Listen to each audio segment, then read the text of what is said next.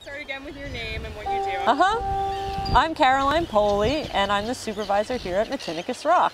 And this is my 3rd year working with Project Puffin as supervisor on this island, and I love it. My name's Annie Roan. Last year I was a rotating intern, but I actually spent most of my time here on Matinicus Rock.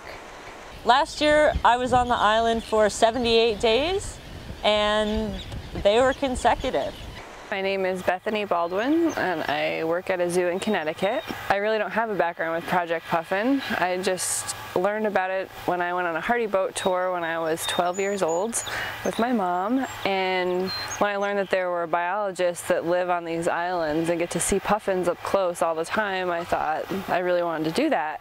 You know, it's like a life goal that I finally achieved. To get there, you have to drive to Rockland and take a ferry, which takes about an hour and 15 minutes, and that takes you to Vinyl Haven. And then our friend John picks us up in his little boat and takes us to the Matinicus Rock, which takes another hour and 15 minutes or hour and a half. Ooh, doesn't it smell nice and fishy? Wow. So it's a long trip, but it's totally worth it. And when I saw the island, I really was so happy because there's puffins everywhere. As soon as you get there, you can see them everywhere, and lots of other birds that I didn't even know what they were. So I became very familiar with them after that. It was really dangerous out here back in the day, and a lot of ships would crash on the rocks, or they could kind of just, you know, not see the island, and so this foghorn was installed. I thought it was going to be really hard, and I was kind of worried, but it turns out that you can get used to a horn going off really loudly every 15 seconds. See, just like that. We are literally living in the colony. When we step out that door, we have terns flying around us. As soon as we step off the path, we run the risk of stepping on eggs. You know, there are lots of hazards of walking around the island. The species that we focus on most are razorbills, Atlantic puffin, and common and Arctic terns. And those species are pretty cool. We try to collect productivity information for them, which is how many chicks each species produces on average per year. And then we also collect diet information for all 3 of those species. So what sort of fish are they bringing in? How big are the fish? And how many fish are they feeding per hour or per chick? What chick is getting it? And those kind of questions are really cool to answer. Some of it's basic monitoring and some of it's more advanced science. There's never a dull moment. We're always running around, doing puffin checks, doing tern stuff. It's just, you never know what's gonna happen because you'll be walking around and be like, oh my God, here's the first tern chick. And you'll get to, you know, take a moment and appreciate it and really get to know those animals. And for feeding studies, which we do from the porch sometimes, you really care about those chicks and you're always rooting for them. And then I actually really like the education aspect of this whole job. I like having people come to me that are new, and it's really cool to see someone who's got this great interest in birds but doesn't really know how to harness it, and to take them and teach them, like, this is what we do and this is how we study things. Wing cord is 92.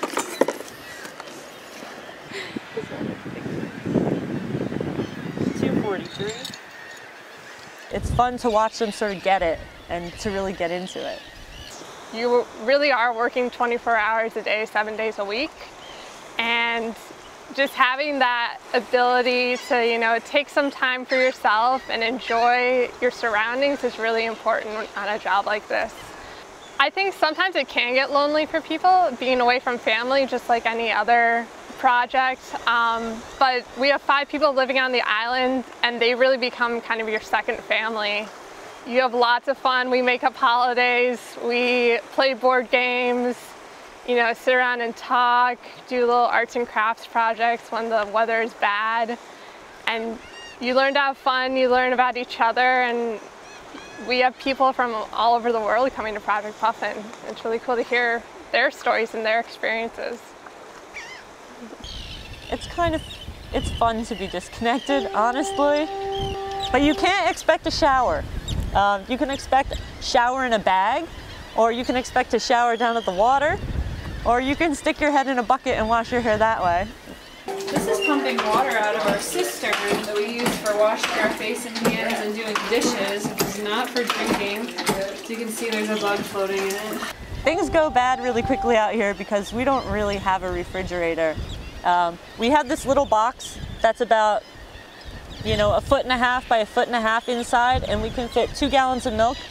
But it also runs off of propane, and that's wasteful and it takes resources. Often there's no space in the fridge, and so things that kind of don't really need refrigeration end up kicked out.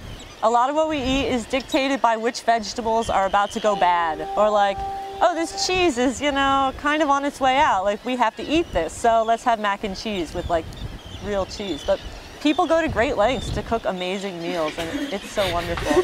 This is our oven. It's really great. I think there's something in it. It's a giant cookie. Wow, that's how you keep a crew happy. I'm happy. And I'm not trying to be isolated from the real world, but this is a different kind of life, and it happens at a different pace. And I kind of like it, honestly. Now that I've been here for close to 6 months, I can say I really missed it when I left last year, and having all the photos and keeping in contact with a lot of people was so amazing. And I think that's probably one of the main reasons I wanted to come back, was it felt like home. And it's weird to be away from home.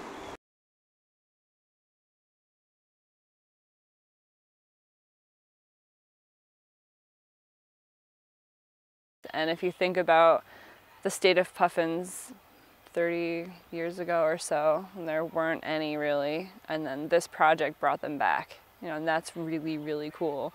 And then to keep at it all these years and keep resighting birds and keep studying them and putting geolocators on them to see what they're doing when they're out to sea, this is just amazing how much dedication everyone has here.